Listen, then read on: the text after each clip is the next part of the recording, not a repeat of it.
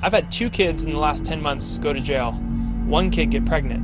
I mean, these are the kids that we're trying to reach. They aren't kids that are in the fold who are doing great and just need a little pat on the back. We're trying to reach kids who are truly lost. It's a crazy world out there, and there's a culture out there that doesn't care about you. All they want is your life. 12, 13, 14-year-old student.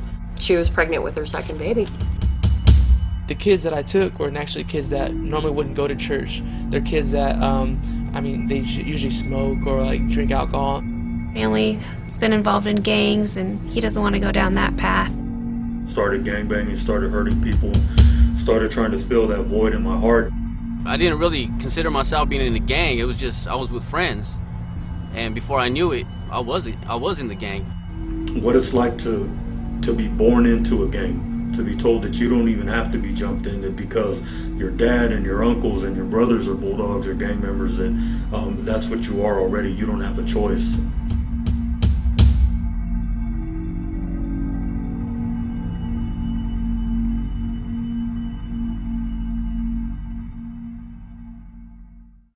Kids choose gangs and gang lifestyle because they're looking for family. They're looking for a place to belong. And Youth for Christ gives them a different option. Some of them come from broken homes. Some kids don't have moms, some kids don't have dads, and Youth for Christ provides that avenue. Well, I had a passion to reach out to the young men so that they don't have to go down the road that I did.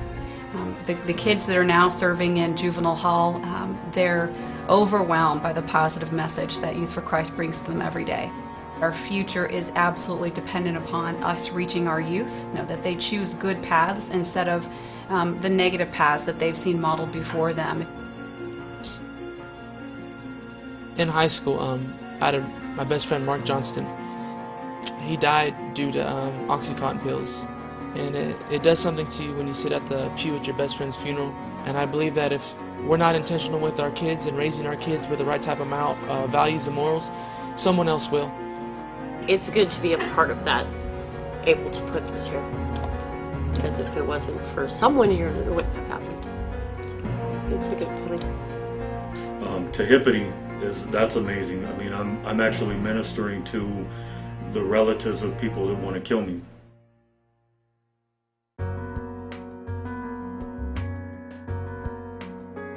Unconditional love that we've shown towards them. We don't judge them. We see the best in them. We believe in them. We talk to them, and we listen to them most of all. You're actually going, and of course you work with churches all over the community. But, right. But you're mobilizing people to go to where the kids are.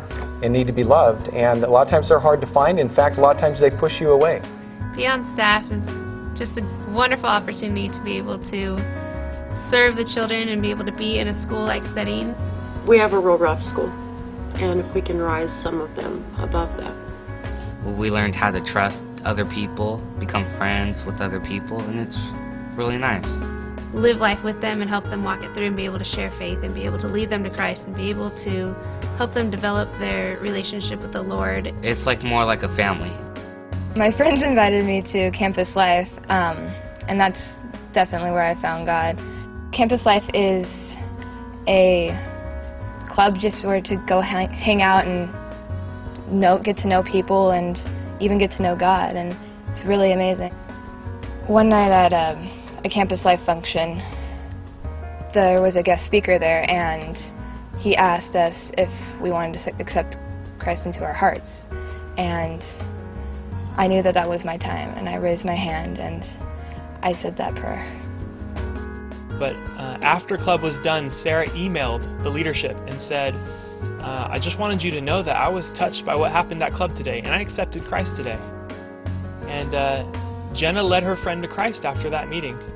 69 of 1,000 females in the San Joaquin Valley are teen parents. Teen MOPS are mentor women who are mothers who come alongside these girls who need support. I had a girl at my table who's 13, and she just had her baby 2 weeks ago. And so she would ask what I believed, and being able to share, very simply, Jesus loves you. It's that simple. I can't think of how many times I've just been so depressed where I just cry myself to sleep.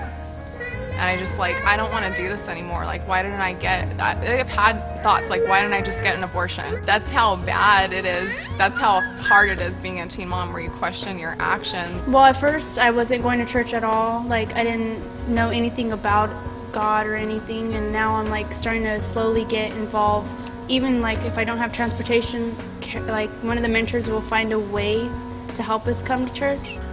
Going to school at Tioga, being able to relate with them and then explain to them what the games had gotten me, where it had gotten me, and where I was now. And the main reason that I was on campus was because God opened the door. Who in here has ever done something they've been ashamed of? Me. You like this kid for Oh, what's it? I shared that I'm something I'm very ashamed of. I no longer got to die. I no longer got to live myself depressed. I no longer got to be held down. See, God has forgiven me. If anybody in here would like to know Jesus, if anybody would like to accept Him in their heart, I'm going to ask you to raise your hands. I'm going to ask you to raise your hands. Those of you that got this card, I want you to flip it over. The gift of God is eternal life through Jesus Christ our Lord. Father, I thank you for what you're about to do in my life.